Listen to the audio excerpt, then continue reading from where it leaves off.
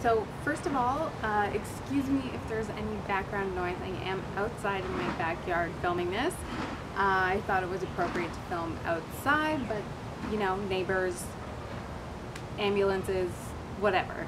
So this is the time of year when we all want to be outside, and a lot of us are getting all of our plants ready for the summer. And right now it's kind of a little bit more difficult because a lot of garden centers aren't open. So this is an order I made online a couple weeks ago and finally was able to pick it up, and I wanted to share all my plans for all my plants.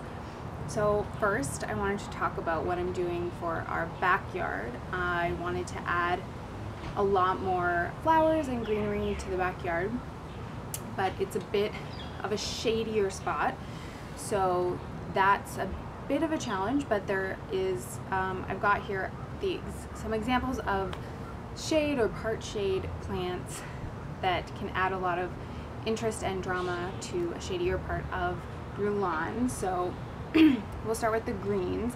I got a bunch of these Japanese tassel ferns, which are stunning. They have this beautiful green foliage and kind of hairy stems, and they'll get big and beautiful in my shady backyard. And yes, sorry for the interruption. This is life, especially when you have a partner who loves to chat as much as mine does and likes to check in on me and see me, and I guess it's not a bad thing. So aside from the tassel fern, I also got beautiful coleus.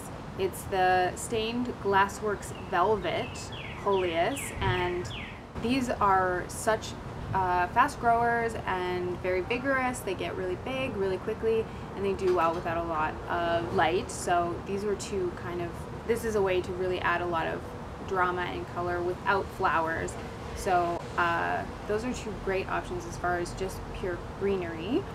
And then I really wanted to have an orange kind of coral theme, kind of with greens and whites. I thought that would be really, really pretty. So I have here two begonias, and I got two different varieties and two different colors. So the first one here is the tuberose begonia nonstop deep salmon, and it's this beautiful deep salmon color on these beautiful, I'll do close-ups of all the flowers and plants as well, begonia with these full blooms. And then the other one is more of a trailing begonia.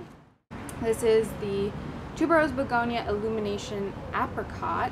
So it is a trailing plant, and you can see this one is a little shorter, stubbier, and this one the blooms kind of droop down a bit, but they are this beautiful peachy orange color. And yeah, so that was kind of the color scheme that I'm going for the back. I do want to add some white flowers to the back landscape as well, but I didn't get any low light white flowers in this order, but I'm not mad about having to buy more plants in the future. It gives me something to look forward to. So then for the front, we get a lot of hot sun most of the day. I would say until about maybe noon or 1, we get a lot of sun. So we've got to obviously go for full sun plants, and I'm sticking to the same color scheme, sort of white and peachy, pinky, orangey colors. So we've got, which this is my first time growing this plant, and it's just so beautiful, and it looks like a very delicate kind of wildflower, and it's the stratosphere white, and it is a full sun plant, and I think it'll go really well with our cedars and boxwoods and the sort of more woodsy atmosphere that we have going on in the front, and adds that vertical interest as well. And then this is something that I've grown quite a bit of, and it's a really hardy grower as well, quite vigorous, great for ground cover, and this is Easter Bonnet White Alyssum. So we've got, there's the white interest, and then for our basically all of the above for the colors, the peachy, the coral, the orange. I got lantanas, which we've grown these a lot. They're great full sun. They bloom all summer long, and these ones don't have any blooms yet. I'll show the tag and you can see what it looks like. So lastly, the last plant that I got in this haul, by the way, this is all from Belgian Nursery. They're doing online ordering for pickup, and they have a good selection. All of the nurseries around here are really, really great. They just had some of the things that I was particularly looking for, so that's why I went with them. But the last thing that we have here is a honeysuckle. Now, this one is, again, in that sort of corally, orangey, yellow kind of family that I was going for.